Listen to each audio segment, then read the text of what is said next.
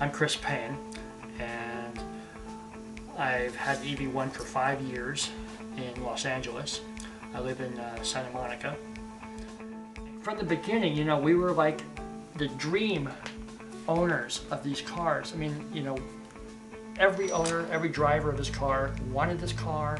We had like little nerdy card clubs, and we would meet and talk about how great our car was. And so when the car began to get taken away, it was like, oh, it's just really upsetting. Well, the sad thing about the history of the car is that General Motors decided to sort of disappear the car quietly, like take them back, apparently crush them. It never happened, it was never here. And so a lot of the owners began thinking, well, how can we let people know how great this car was? So I came up with the idea of having a funeral for the car.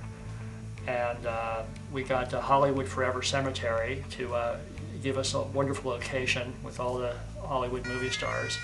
And we got a rabbi, and we invited the inventor of the car and many of the early designers of the car and owners, and we had a hearse, and we did a parade of cars from downtown Los Angeles to the cemetery where all the mourners gathered, and we wanted to publicly mark for the media at the end of the electric car. So it wasn't a quiet disappearance, it was like oh, they took away the electric cars. The irony of the funeral was that it was also the first day we had a smog alert in 5 years. So completely apropos. We should have had some Hummers or some Suburbans in the funeral procession, I think, in retrospect.